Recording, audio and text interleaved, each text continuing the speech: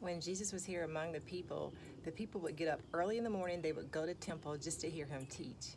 So I feel like we as believers and followers of Jesus Christ, we got to get up early in the morning. We got to go spend some time with the Lord. If it's nothing but just reading one chapter from God's word early morning, or going into prayer, something to go to the Lord early in the morning. If we do that, we are putting ourselves in an early presence to be in the presence of the Lord. So no matter what's going to happen to us in the day, we're going to already have received a word from God early in the morning that's going to be our word that's going to get us through the rest of the day.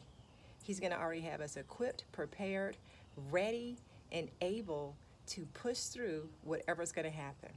So if you haven't already for today, go ahead, go to God early. Watch what a difference it's going to make in your life. God bless.